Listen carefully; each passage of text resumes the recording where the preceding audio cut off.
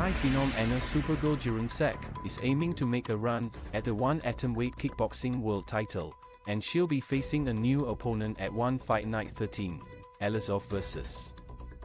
Grigorian this Friday, August 4th.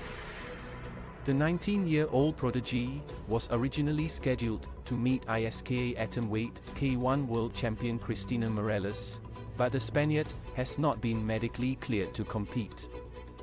As a result, Supergirl will throw down with another Spanish striker in Lara Fernandez in a 118-pound catchweight bout, live in US primetime at Lumpini Boxing Stadium in Bangkok, Thailand.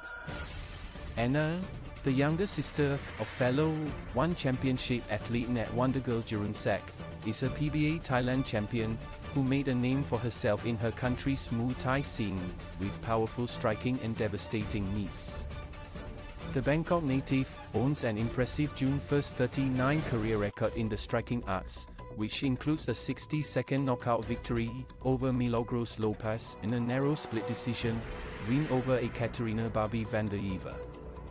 In her most recent appearance, earlier this year, Supergirl accepted a kickboxing bout with former two-sport queen Stam Fairtex on just 24 hours' notice, though she fell on the wrong side of a razor-close split decision.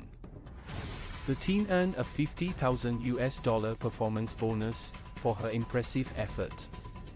Despite the loss, Supergirl gained a new level of confidence by pushing the former atomweight kickboxing world champion to the limit. With that experience and a full training camp under her belt, she's eager to see how far she can go in the sport. While the Jurunsak representative is eyeing kickboxing glory, her opponent is also determined to get back into the win column and erase the memory of her most recent performance. Fernandez, a decorated ISKA kickboxing and WBC Muay Thai world champion, battled WMC Muay Thai world champion Fajija Lakjiparongtam at One Fight Night 12 in Lumpini Stadium, losing in less than a minute.